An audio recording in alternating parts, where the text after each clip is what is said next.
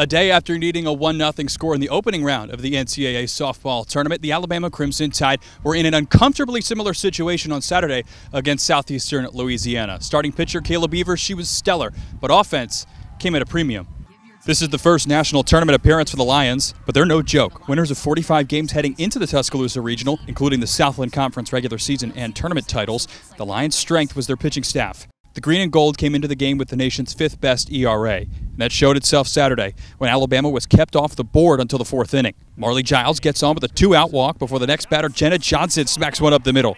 What should have just been a base hit turned into a run scored when the Selah center fielder misplays it. In to score comes Giles. Alabama draws first blood. It's 1-0. But the Lions would answer in the 6th on a rare defensive mistake by Bama. First and third situation with 2 down. Lions try for a double steal. It's Kaylin Watson inching off the bag, trying to bait a throw. Emma Broadfoot, she can't get the tag down, and in to tie the game is Audrey Greeley. We'd stay tied through regulation. On to extra innings we'd go. Top of the 9th inning, head coach Pat Murphy opts to pinch hit backup catcher Riley Valentine for Abby Duscherer, and the sophomore transfer from Texas A&M comes up with the biggest hit of her Alabama career.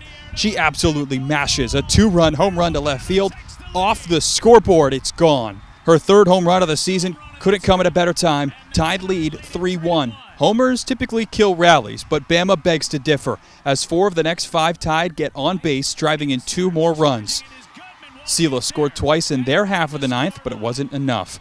Alabama advances to the Tuscaloosa Regional Final with a 6-3 win.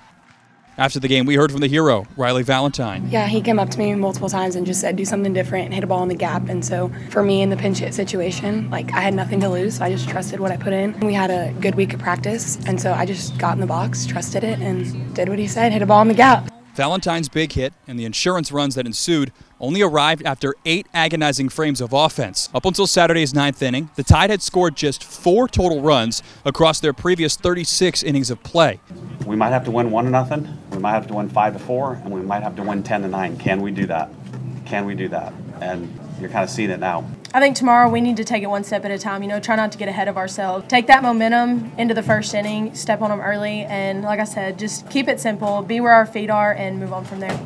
So Alabama plays for a spot in the Super Regionals on Sunday. Since they came out of the winner's bracket, Alabama has to win just once to advance and have to lose twice to be eliminated. First pitch is set for 1 p.m. on Sunday. At Rhodes Stadium in Tuscaloosa, Simon Williams, Fox 54 Sports.